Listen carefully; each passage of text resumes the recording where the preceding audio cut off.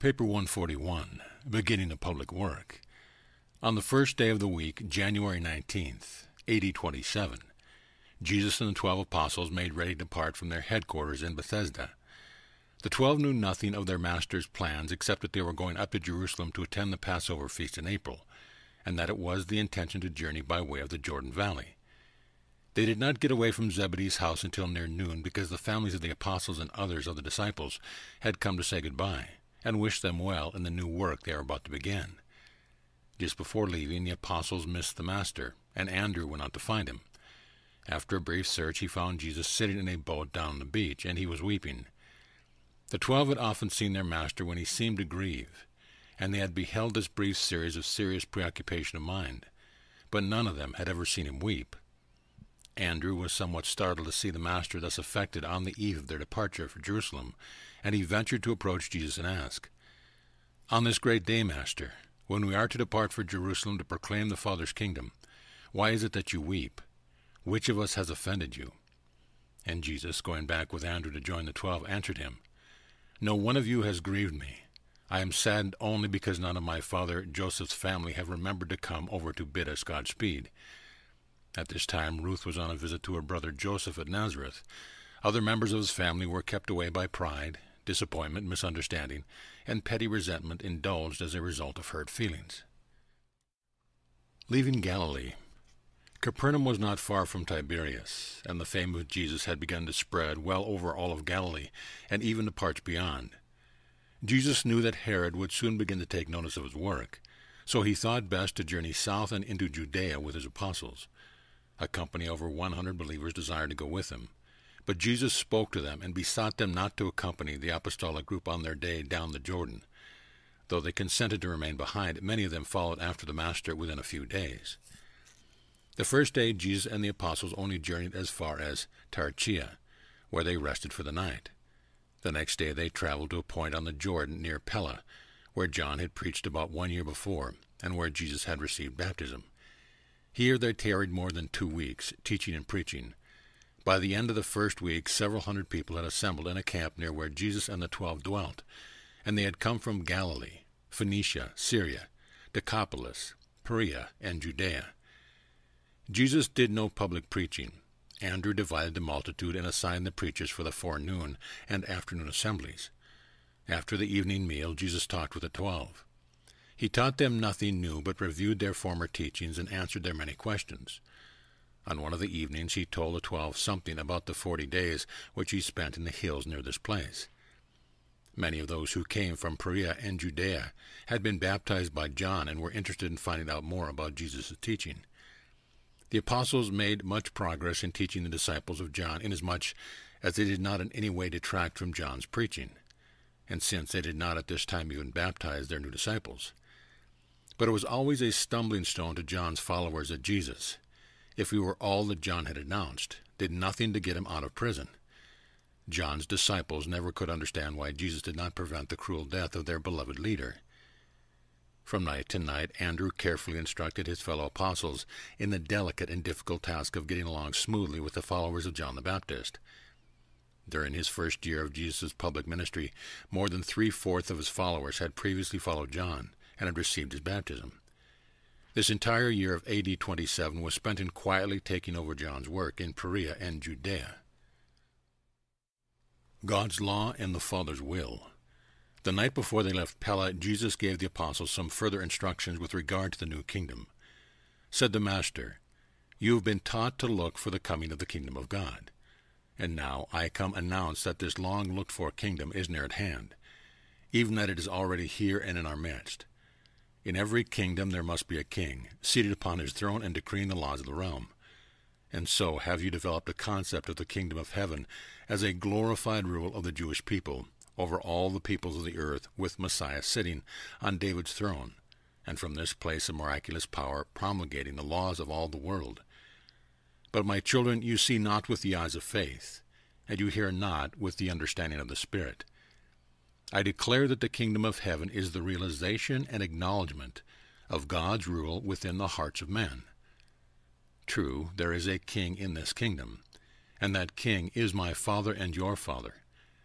We are indeed his loyal subjects, But far transcending that fact is the transforming truth that we are his sons. In my life, this truth is to become manifest to all. Our Father also sits upon a throne, but not one made with hands.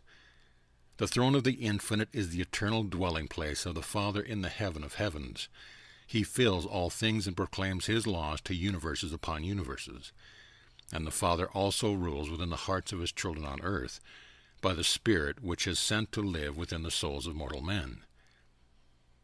When you are the subjects of this kingdom, you indeed are made to hear the law of the universe ruler. But when, because of the gospel of the kingdom which I have come to declare, your faith discover yourselves as sons, you henceforth look not upon yourselves as lost subject creatures of an all-powerful king, but as privileged sons of a loving and divine Father. Verily, verily, I say unto you, when the Father's will is your law, you are hardly in the kingdom. But when the Father's will becomes truly your will, then are you in very truth in the kingdom, because the kingdom has thereby become an established experience in you. When God's will is your law, you are noble slave subjects. But when you believe in this new gospel of divine sonship, my Father's will becomes your will, and you are elevated to the high position of the free children of God, liberated sons of the kingdom. Some of the apostles grasped something of this teaching, but none of them comprehended the full significance of this tremendous announcement, unless it was James Zebedee. But these words sank into their heart and came forth to gladden their ministry during later years of service. The sojourn at Amethyst. The Master and his apostles remained near Amethyst for almost 3 weeks. The apostles continued to preach twice daily to the multitude, and Jesus preached each Sabbath afternoon. It became impossible to continue the Wednesday playtime, so Andrew arranged that 2 apostles should rest each day and the 6 days in the week, while all were on duty during the Sabbath services. Peter, James, and John did most of the public preaching. Philip, Nathanael, Thomas, and Simon did much of the personal work and conducted classes for special groups of inquirers. The twins continued their general police supervision, while Andrew, Matthew, and Judas developed into a general managerial committee of 3, although each of these 3 also did considerable religious work. Andrew was much occupied with the task of adjusting the constantly recurring misunderstanding and disagreements between the disciples of John and the newer disciples of Jesus. Serious situations would arise every few days, but Andrew, with the assistance of his apostolic associates, managed to induce the contending parties to come to some sort of agreement, at least temporarily. Jesus refused to participate in any of these conferences. Neither would he give any advice about the proper adjustments of these difficulties. He never once offered a suggestion as to how the apostles should solve these perplexing problems. When Andrew came to Jesus with these questions, he would always say, "It is not wise for the host to participate in the family troubles of his guest. A wise parent never takes sides in the petty quarrels of his own children." The Master displayed great wisdom and manifested perfect fairness in all his dealings with his apostles and with all of his disciples. Jesus was truly a master of men. He exercised great influence over his fellow men because of the combined charm and force of his personality. There was a subtle, commanding influence in his rugged, nomadic, and homeless life. There was intellectual attractiveness and spiritual drawing power in his authoritative manner of teaching, in his lucid logic, his strength of reasoning, his sagacious insight, his alertness of mind, his matchless poise, and his sublime tolerance. He was simple, manly, honest, and fearless. With all of this physical and intellectual influence manifest in the Master's presence, there were all these spiritual charms of being which had been associated with his personality: patience, tenderness, meekness, gentleness, and humility. Jesus of Nazareth was indeed a strong and forceful personality. He was an intellectual power and a spiritual stronghold. His personality not only appealed to the spiritually minded women among his followers, but also to the educated and intellectual Nicodemus and to the hardy Roman soldiers, the captains stationed on guard at the cross, who, when he had finished watching the Master die, said, "Truly, this was a Son of God." And red-blooded, rugged Galilean fishermen called him Master. The pictures of Jesus have been most unfortunate. These paintings of the Christ have exerted a deleterious influence on youth. The temple merchants would hardly have fled before Jesus if he had been such a man as your artists usually have depicted. His was a dignified manhood, He was good but natural. Jesus did not pose as a mild, sweet, gentle, and kindly mystic. His teachings was thrillingly dynamic. He not only meant well, but he went about actually doing good. The Master never said, "Come to me, all you who are indolent and all who are dreamers." But he did many times say, "Come to me, all you who labor, and I will give you rest, spiritual strength." The Master's yoke is indeed easy, but even so, he never imposes it. Every individual must take this yoke of his own free will. Jesus portrayed conquest by sacrifice, the sacrifice of pride and selfishness. By showing mercy, he meant to portray spiritual deliverance from all grudges, grievances, anger, and the lust for selfish power and revenge. And when he said, "Resist not evil," he later explained that he did not mean to condone sin or to counsel fraternity with inequity. He intended the more to teach forgiveness, to resist not evil treatment of one's personality, evil injury to one's feelings of personal dignity. Teaching about the Father. While sojourning at Amathus, Jesus spent much time with the apostles instructing them in the new concept of God. Again and again did he impress upon them that God is a Father, not a great and supreme bookkeeper who is chiefly engaged in making damaging entries against his erring children on earth, recording of sin and evil to be used against them when he subsequently sits in judgment upon them as the just judge all creation. The Jews had long conceived of God as a king over all, even as a father of the nation, but never before had large numbers of mortal men held the idea of God as a loving father of the individual. In answer to Thomas's question, "Who is this God of the kingdom?" Jesus replied, "God is your Father, and religion, my gospel, is nothing more nor less than the believing recognition of the truth that you are a son. And I am here among you in the flesh to make clear both of these ideas in my life and teaching." Jesus also sought to free the minds of his apostles from the idea of offering animal sacrifices as a religious duty. But these men, trained in the religion of the daily sacrifice, were slow to comprehend what he meant. Nevertheless, the Master did not grow weary in this teaching. When he failed to reach the minds of all the apostles by means of one illustration, he would restate his message and employ another type of parable for purpose of illumination. At this same time, Jesus began to teach the 12 more fully concerning their mission, to comfort the afflicted and minister to the sick. The Master taught them much more about the whole man, the union of body, mind, and spirit to form the individual man or woman. Jesus told his associates about the 3 forms of affliction that they would meet and went on to explain how they should minister to all who suffer the sorrows of human sickness. He taught them to recognize 1. Disease of the flesh, those afflictions commonly regarded as physical sickness.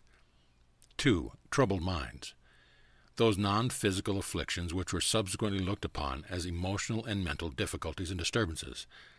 And 3. The possession of evil spirits. Jesus explained to his apostles on several occasions the nature and something concerning the origin of these evil spirits, in that day often also called unclean spirits. The Master well knew the difference between the possession of evil spirits and insanity, but the apostles did not. Neither was it possible, in view of their limited knowledge of the early history of Urantia, for Jesus to undertake to make this matter fully understandable. But he many times said to them, alluding to these evil spirits, "They shall no more molest men when I shall have ascended to my Father in heaven, and after I shall have poured out my Spirit upon all flesh in those times, when the kingdom will come in great power and spiritual glory." From week to week and from month to month throughout this entire year, the apostles paid more and more attention to the healing ministry of the sick. Spiritual unity. One of the most eventful of all the evening conferences at Amathus was the session having to do with the discussion of spiritual unity.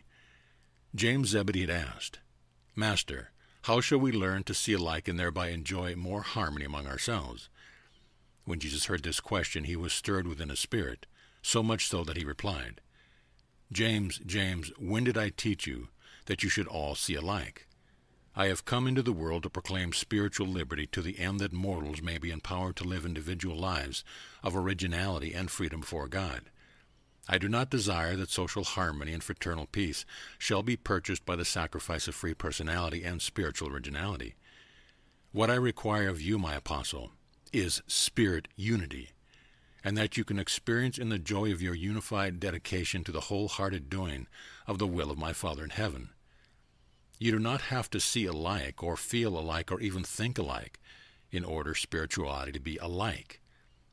Spiritual unity is derived from the consciousness that each of you is indwelt and increasingly dominated by the spirit gift of the Heavenly Father.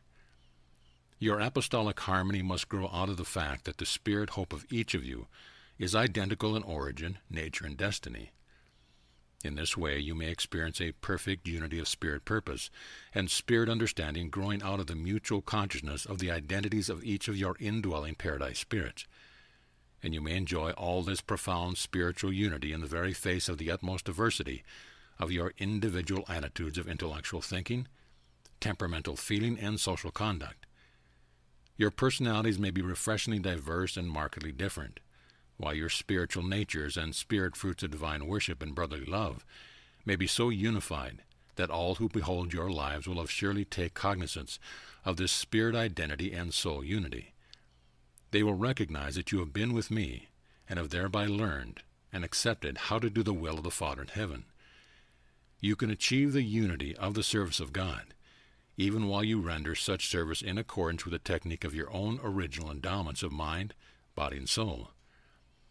Your spirit unity implies two things, which always will be found to harmonize in the lives of individual believers. First, you are possessed with a common motive for life service. You all desire above everything to do the will of the Father in heaven. Second, you all have a common goal of existence. You all purpose to find the Father in heaven, thereby proving to the universe that you have become like him. Many times during the training of the 12, Jesus reverted to this theme. Repeatedly he told them it was not his desire that those who believed in him should become dogmatized and standardized, in accordance with the religious interpretation of even good men. Again and again he warned his apostles against the formulation of creeds and the establishment of tradition as a mean of guiding and controlling believers in the gospel of the kingdom. Last week at Amathus. Near the end of the last week at Amathus, Simon Zealots brought to Jesus one Teherma, a Persian doing business at Damascus. Teherma had heard of Jesus and had come to Capernaum to see him, and there learning that Jesus had gone with his apostles down the Jordan on the way to Jerusalem, he set out to find him. Andrew had presented Teherma to Simon for instruction. Simon looked upon the Persian as a fire worshipper, although Teherma took great pains to explain that fire was only the visible symbol of the pure and holy one. After talking with Jesus, the Persian signified his intention of remaining for several days to hear the teaching and listen to the preaching. When Simon Zealot and Jesus were alone, Simon asked the Master, "Why is it that I could not persuade him? Why did he so resist me and so readily lend an ear to you?" Jesus answered, "Simon, Simon, how many times have I instructed you to refrain from all efforts to take something out of the hearts of those who seek salvation? How often have I told you to labor only to put something into these hungry souls? Lead men into the kingdom, and the great and living truths of the kingdom will presently drive out all serious error. When you have presented to mortal man the good news that God is his Father, you can the easier persuade him that he is in reality a Son of God. And having done that, you have brought the light of salvation to the one who sits in darkness. Simon, when the Son of Man came first to you, did he come denouncing Moses and the prophets and proclaiming a new and better way of life? No, I came not to take away that which you had from your forefathers, but to show you the perfected vision of that which your fathers solemnly impart. Go then, Simon, teaching and preaching the kingdom. And when you have a man safely and securely within the kingdom, then is the time when such a one shall come to you with inquiries, to impart instructions having to do with the progressive advancement of the soul within the divine kingdom." Simon was astonished at these words, but he did as Jesus had instructed him, and Teherma the Persian was numbered among those who entered the kingdom. That night Jesus discoursed to the apostles on the new life in the kingdom. He said in part, "When you enter the kingdom, you are reborn. You cannot teach the deep things of the Spirit to those who have been born only of the flesh. First see that men are born of the Spirit before you seek to instruct them in the advanced ways of the Spirit. Do not undertake to show men the beauties of the temple until you have first taken them into the temple. Introduce men to God, and as the sons of God, before you discourse on the doctrines of the fatherhood of God and the sonship of men. Do not strive with men. Always be patient. It is not your kingdom. You are only ambassadors. Simply go forth proclaiming, "This is the kingdom of heaven. God is your Father, and you are his sons. And this good news, if you wholeheartedly believe it, is your eternal salvation." The apostles made great progress during the sojourn at Emmaus, but they were very much disappointed that Jesus would give them no suggestion about dealing with John's disciples. Even in the important matter of baptism, all that Jesus said was, "John did indeed baptize with water, but when you enter the kingdom of heaven, you shall be baptized with the Spirit." At Bethany beyond Jordan, on February 26, Jesus, his apostles, and a large group of followers journeyed down the Jordan to the ford near Bethany in Perea, the place where John first made proclamation of the coming kingdom. Jesus with his apostles remained here, teaching and preaching, for 4 weeks before they went up on to Jerusalem. The second week of the sojourn at Bethany beyond Jordan, Jesus took Peter, James, and John into the hills across the river and south of Jericho for a 3-day rest. The Master taught these three many new and advanced truths about the kingdom of heaven. For the purpose of this record, we will reorganize and classify these teachings as follows.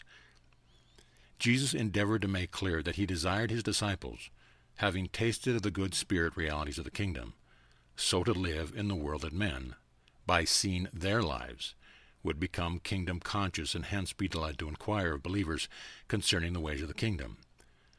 All such sincere seekers for the truth are always glad to hear the glad tidings of the faith, which ensures admission to the kingdom with its eternal and divine spirit realities. The Master sought to impress upon all teachers of the gospel of the kingdom that their only business was to reveal God to the individual man as his Father, to lead this individual man to become Son-conscious, then to present this same man to God as his faith Son. Both of these essential revelations are accomplished in Jesus. He became indeed the way, the truth, and the life. The religion of Jesus was wholly based on the living of his bestowal life on earth. When Jesus departed from this world, he left behind no books, laws, or any other forms of human organization affecting the religious life of the individual. Jesus made it plain that he had come to establish personal and eternal relations with men, which should forever take precedence over all other human relationships. And he emphasized that this intimate spiritual fellowship was to be extended to all men of all ages and of all social conditions among all people. The only reward which he held out for his children was, in this world, spiritual joy and divine communion; in the next world, eternal life in the progress of the divine spirit realities of the Paradise Father. Jesus laid great emphasis upon what he called the true truths of first import in the teaching of the kingdom, and they are the attainment of salvation by faith and faith alone, associated with the revolutionary teaching of the attainment of human liberty through the sincere recognition of truth. You shall know the truth, and the truth shall make you free. Jesus was the truth made manifest in the flesh, and he promised to send his Spirit of truth into the hearts of all his children after his return to the Father in heaven. The Master was teaching these apostles the essential of truth for an entire age on earth. They often listened to his teachings when in reality what he said was intended for the inspiration and edification of other worlds. He exemplified a new and original plan of life. From the human standpoint, he was indeed a Jew, but he lived his life for all the world as a mortal of the realm. To ensure the recognition of his Father in the unfolding of the plan of the kingdom, Jesus explained that he had purposely ignored the great men of earth. He began his work with the poor, the very class which had been so neglected by most of the evolutionary religions of preceding times. He despised no man. His plans was worldwide, even universal. He was so bold and empathetic in the announcement that even Peter, James, and John were tempted to think he might possibly be beside himself. He sought mildly to impart to these apostles the truth that he had come on this bestowal mission, not to set an example for a few earth creatures, but to establish and demonstrate a standard of human life for all people upon all worlds throughout his entire universe. And this standard approached the highest perfection, even the final goodness of the universal Father. But the apostles could not grasp the meaning of his words. He announced that he had come to function as a teacher sent from heaven to present spiritual truth to the material mind. And this is exactly what he did. He was a teacher, not a preacher. From the human viewpoint, Peter was much more effective preacher than Jesus. Jesus' preaching was so effective because of his unique personality, not so much because of compelling oratory or emotional appeal. Jesus spoke directly to men's souls. He was a teacher of man's spirit, but through the mind, he lived with men. It was on this occasion that Jesus intimated to Peter, James, and John that his work on earth was in some respect to be limited by the commission of his associate on high, referring to the pre-bestowal instructions of his paradise brother Emmanuel. He told them that he had come to do his Father's will, and only his Father's will, being thus motivated by a wholehearted singleness of purpose. He was not anxiously bothered by the evil in the world. The apostles were beginning to recognize the unaffected friendliness of Jesus. Though the Master was easy to approach, he always lived independent of and above all human beings. Not for one moment was he ever dominated by any purely mortal influence or subject to frail human judgment. He paid no attention to public opinion, and he was uninfluenced by praise. He seldom paused to correct misunderstanding or to resent misrepresentation. He never asked any man for advice. He never made requests for prayer. James was astonished at how Jesus seemed to see the end from the beginning. The Master rarely appeared to be surprised. He was never excited, vexed, or disconcerted. He never apologized to any man. He was at times saddened but never discouraged. More clearly, John recognized that, notwithstanding all his divine endowments, after all, he was human. Jesus lived as a man among men and understood, loved, and knew how to manage men. In his personal life, he was so human and yet so faultless, and he was always unselfish. Although Peter, James, and John could not understand very much of what Jesus said on this occasion, his gracious words lingered in their hearts, and after the crucifixion and resurrection they came forth greatly to enrich and gladden their subsequent ministry. No wonder these apostles did not fully comprehend the Master's words, for he was projecting to them the plan of a new age. Working in Jericho, throughout the 4-week sojourn at Bethany beyond Jordan, several times each week Andrew would assign apostolic couples to go up to Jericho for a day or two. John had many believers in Jericho, and the majority of them welcomed the more advanced teachings of Jesus and his apostles. On these Jericho visits, the apostles began more specifically to carry out Jesus' instruction to minister to the sick. They visited every house in the city and sought to comfort every afflicted person. The apostles did some public work in Jericho, but their efforts were chiefly of a more quiet and personal nature. They now made the discovery that the good news of the kingdom was very comforting to the sick, that their message carried healing for the afflicted, and it was in Jericho that Jesus' commission to the 12 to preach the glad tidings of the kingdom and minister to the afflicted was first fully carried into effect. They stopped in Jericho on the way up to Jerusalem and were overtaken by a delegation from Mesopotamia that had come to confer with Jesus. The apostles had planned to spend but a day there, but when these truth-seekers from the east arrived, Jesus spent 3 days with them, and they returned to the various homes along the Euphrates, happy in the knowledge of the new truth of the kingdom of heaven. Departing for Jerusalem, on Monday, the last day of March, Jesus and the apostles began their journey up the hills toward Jerusalem.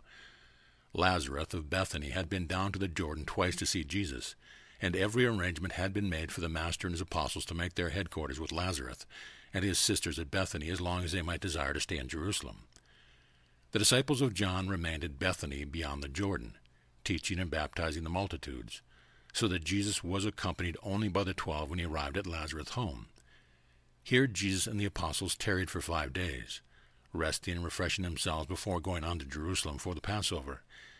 It was a great event in the lives of Martha and Mary to have the Master and his apostles in their home of their brother, where they could minister to their needs. On Sunday morning, April 6, Jesus and the apostles went down to Jerusalem, and this was the first time the Master and all of the 12 had been here together. End of paper 141.